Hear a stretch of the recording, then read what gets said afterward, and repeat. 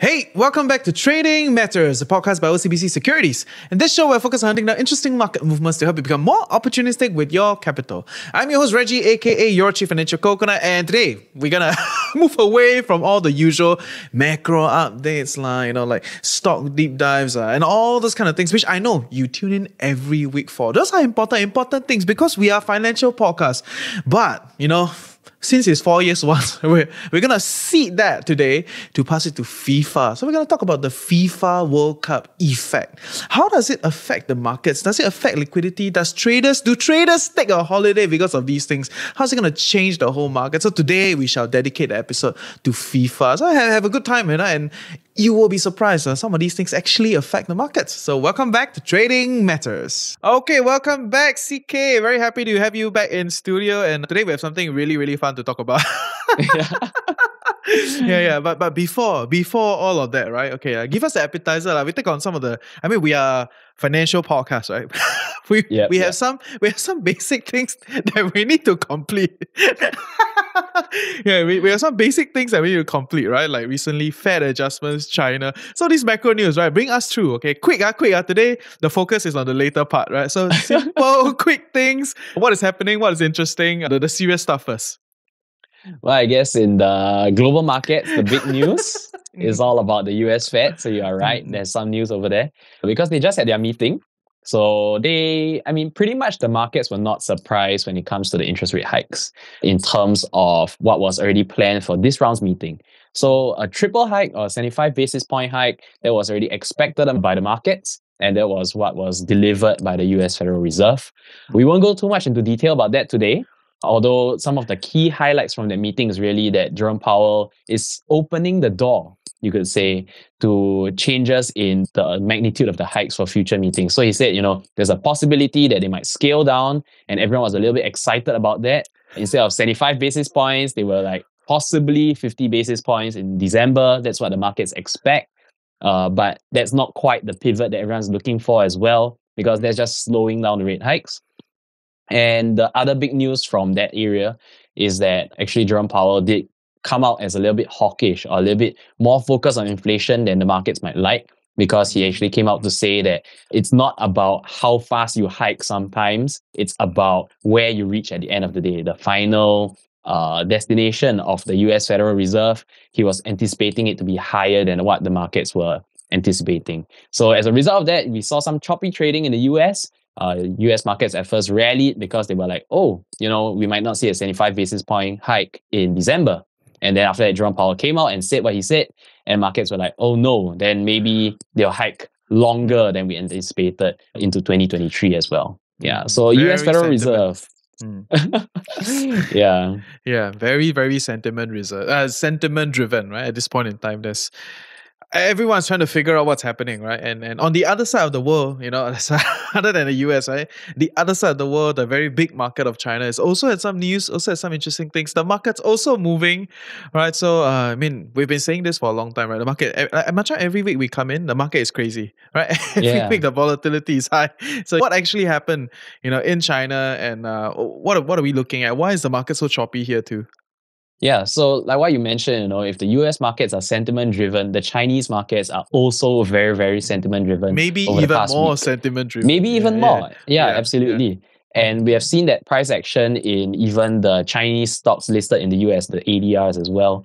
Yeah. The big news in the Chinese side of the stock markets is that there has been a rumor going around, unverified social media posts saying cannot trust. Rumor cannot trust.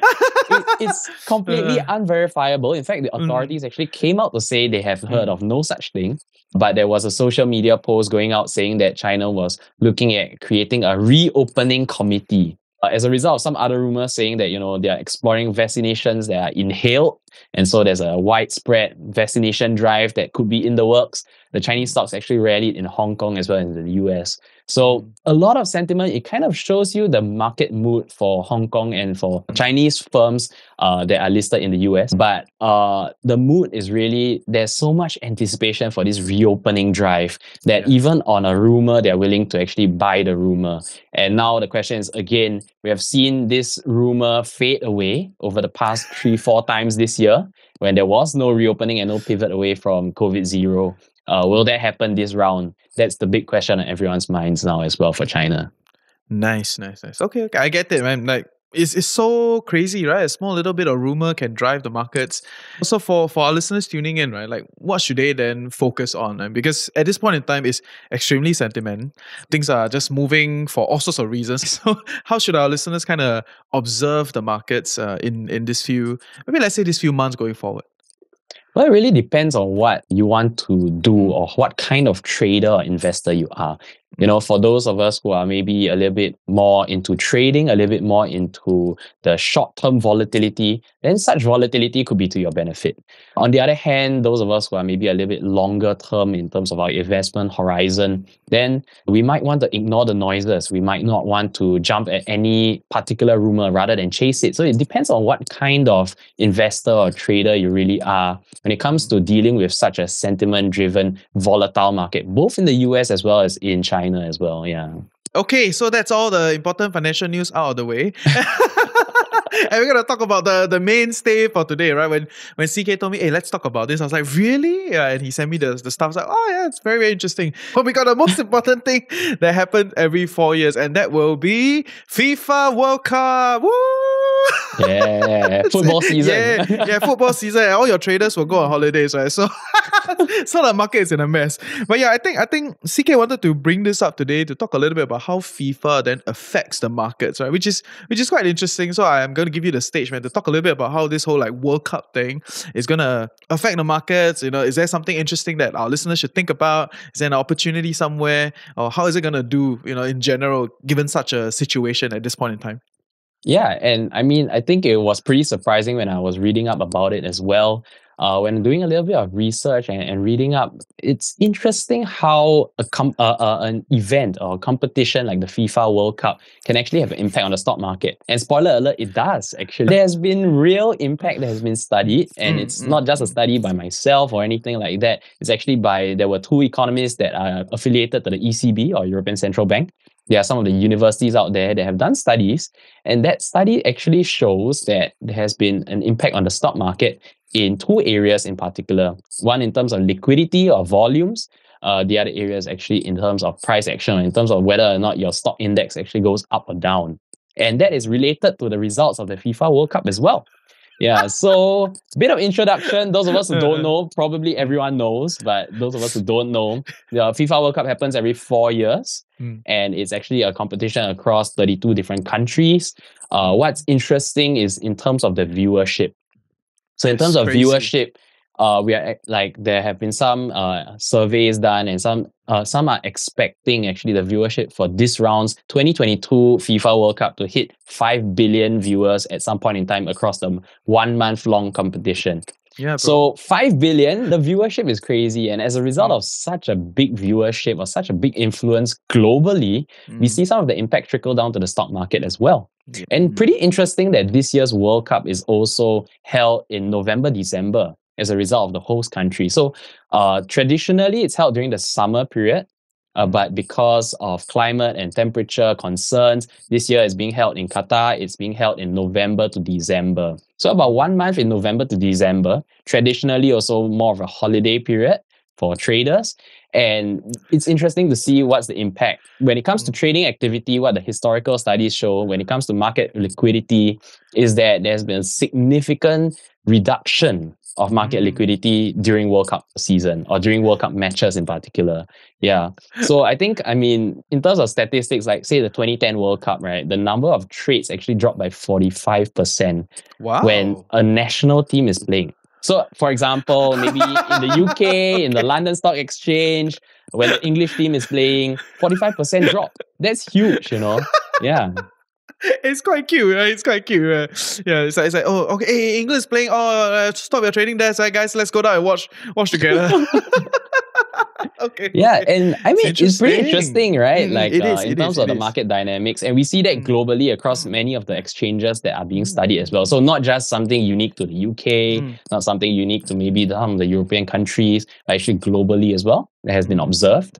But we actually see that phenomenon happening for professional traders, for the market makers as well. Yeah. Interesting. But Singaporean traders have to continue working lah. So all you Singapore traders, please continue working hard.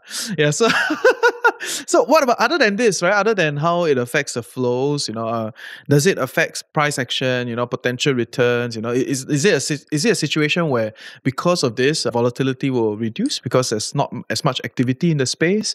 Or how should we think about the other aspects of trading or investing? Well, actually, when it comes to volatility and liquidity, you could say that potentially the flip side could happen because not so many trades are happening. Those trades that do happen might move the market a little bit more. So we might see actually more volatility. Yes. Okay. And in terms of price action, actually, it's pretty interesting what the statistics show as well. So, some of the studies, they went out to study not just the World Cup, but some of the major international football tournaments. And what the studies actually show is that not all price action is rational. We kind of knew that before, right? Some of the sentiment-driven markets that we mentioned earlier. But when it comes to these studies, actually, it shows that, for example, when a national team loses a football match, there's actually a negative impact to the stock index. And that is a significant impact that has been studied. And, all the statistical studies, it is statistically significant as well that the national stock index does suffer a loss as a result of that. So pretty interesting study. And it kind of gives us an idea that, as much as we want markets to be efficient, we want it to be rational, fundamentally driven, and based on all the different metrics like your cash flows and like your PE ratios and things like that, not necessarily the case all of the time. And this is one example of when maybe emotions take over for certain traders in the market, and it does have an impact as well. Yeah. It's definitely more than traders. It takes over the family, which team you support, it's crazy. It's crazy. So is there an opportunity somewhere, when knowing this, okay, now that you've highlighted it to our listeners, that there's probably more emotions that will be within the market, during this whole World Cup period, right? Are there some things that we can think about, some things we can then strategize, or how can we go about, being, now that we know this, to be like one up? Well, I think, of course, like I mentioned before, it really does depend on what kind of trader or investor you are. If you like volatility, then this could be an opportunity for you if there is indeed increased volatility in the markets. And again, it's not about betting what side of in terms of which teams win and things like that, but it's really taking advantage of certain conditions that are right before you. And this is the current market condition, or we'll see how that turns out in terms of the stock market volatility. When it comes to investing and trading as well, there is one other aspect that could be interesting to play off this entire World Cup theme, which is the aspect of hospitality, tourism, airlines. And these are companies that experience a very real increase or decrease in their earnings as a result of such a big event. So especially for the companies that are in the host country, in this case it's Qatar, but also globally, we have companies that are so exposed to such a big tourist event. Companies such as your beer companies might experience fluctuations in sales. You have your advertising companies as well. Some of them are projecting Q4 profit. I believe one of the companies, Wavemaker, actually projects that a huge portion of its Q4 profit this year actually might be attributed to an event like the World Cup. And then we also have our social media companies and our streaming companies, both traditional as well as the new tech companies, right? So in Singapore, we have Singtel, StarHub, they are, doing part of the broadcasting rights together with MediaCorp. But overseas as well, we have some of these companies that might be impacted in terms of their advertising revenue. And these are real dollars and cents that are attributed to an event like the World Cup as well. So like your Facebook, like your Twitter, and even companies that are like Meituan, doing food deliveries. Actually, there has been a statistic, that shows the orders placed in the app actually jump about 40% before the first match in 2018. So food delivery companies, advertising companies, social media companies, all of them hit in some way or another by such a big event, watched by half the world's population, Pretty interesting opportunities out there that can be taken advantage of. Interesting. Nice. Thank you for highlighting this whole like FIFA thing and how it changes the dynamics. I mean, I never thought of it that way. away. I mean, it's like just gonna like chill lah. But amazing how some people went so far as to study how it correlates or like how does it affect the market and all these other things on the side. Thank you, amazing. So, any last things you want to add? Other than saying which team you cheer for. If not, we will get a revolution here. Yes. Well, I think we talked about market liquidity. This is something that's quite technical and it's something that's very relevant to traders. But I just want to put out there as well that with so many uncertainties in the market, right? So we have other events like the Fed that you mentioned, a little bit more boring maybe, but we also have things like the US midterm elections. We have the ongoing tensions geopolitically, Russia, Ukraine, North Korea, South Korea, Japan, US. So when it comes to volatility, when it comes to liquidity, then that's where the market is right now. And when it comes to how to take advantage of that, then the traders really have to keep their eyes peeled, be nimble, continue to watch where things are headed. And I mean, we might see, for example, some of the tech stocks that we mentioned earlier, they might get a boost in Q4, but the World Cup happens once every 4 years, right? So whether or not this boost can continue or can last, we might see it also reverting back to the broader macro picture that we discussed at the end of the day, which is all about inflation and recession and things like that. And this is just a blip, you could say, in the bigger picture once every 4 years as well. Yeah. Nice. Just like this piece of content is just a blip also.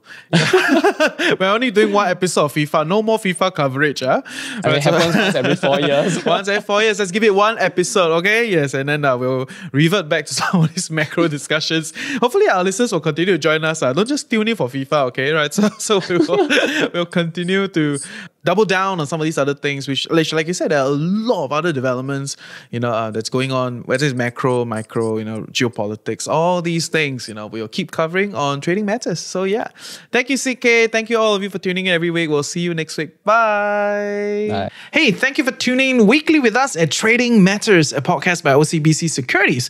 If you want to be even faster in following latest market insights done by the team at OCBC Securities, you should visit iocbc.com/trading matters for market insights on Singapore, China, Hong Kong, and the US, and a lot of the stuff that we couldn't cover on the show today.